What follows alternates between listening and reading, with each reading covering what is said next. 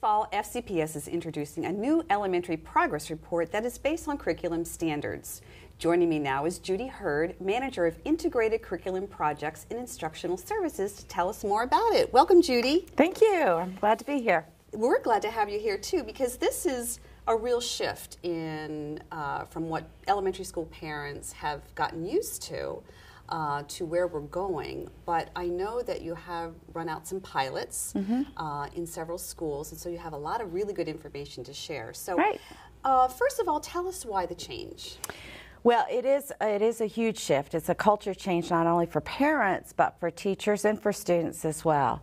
And the change actually started, it began about 6 years ago when responses to a survey done within the school system for teachers that asked them what were they doing that was taking away time from instruction. And the number one issue was bubbling. And what that means is teachers bubble progress report grades up until this year. It's very time consuming, and it really did take a lot of time away from instruction. They had to do it, during off hours. And so they said that they would like another way.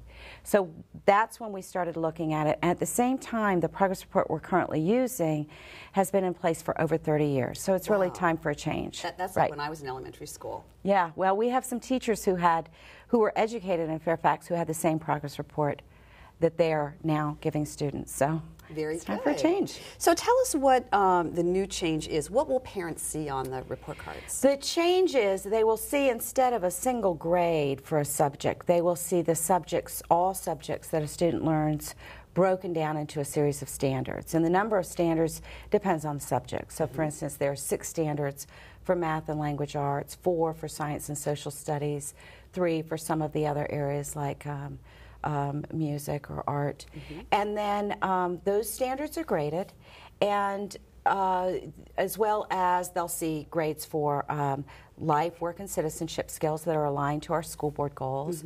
They'll see effort grades, and instead of students getting the traditional ABCDU or OGSN as they get now in the primary grades, they'll be graded on a 4-3-2-1.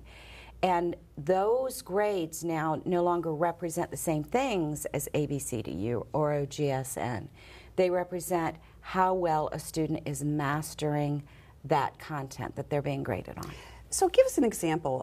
So for example, in math, what would be a standard under math in 1st or 2nd grade? A standard under math, and I don't have the exact wording, but something like computes with accuracy and fluency. So a student's able to compute with numbers, whether they be fractions, decimals, whole numbers, and that's separate from measurement or geometry or other areas of the curriculum. And not all standards will be graded every quarter. Depends on what the teachers teach and what the pacing guide outlines in terms of what the teacher's supposed to be teaching. Okay, so what does that tell parents? What will parents learn from this new report card? That's a great question. The parents will get more information to begin with. They'll be able to look at a progress report and know if their child has strengths within a subject and needs within a subject. So they might be able to look at it and see that their child is doing very well in computation or number concepts, but maybe needs a little bit of help in measurement or in geometry or some of the other areas of mathematics, for example. Same with all the other different subjects the student learns. And we're rolling this out to all of our elementary schools this fall? Next year, yes. This coming September? We've been using it in 10 field test schools. This was the first year that we've used it.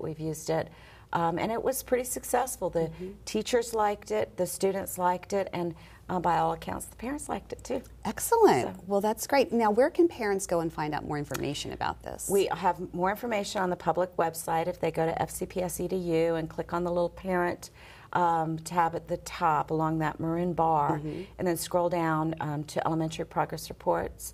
They can find a lot of information there. Great, and I'm sure this is going to be a big topic at back to school nights at elementary schools. Yes, we think so. Back to school nights, parent-teacher conferences, and we also have a lot of meetings, PTA meetings in the fall, where principals will be sharing this with parents at those meetings. Good. Yeah. Thank you, Judy, for joining us. Thank you.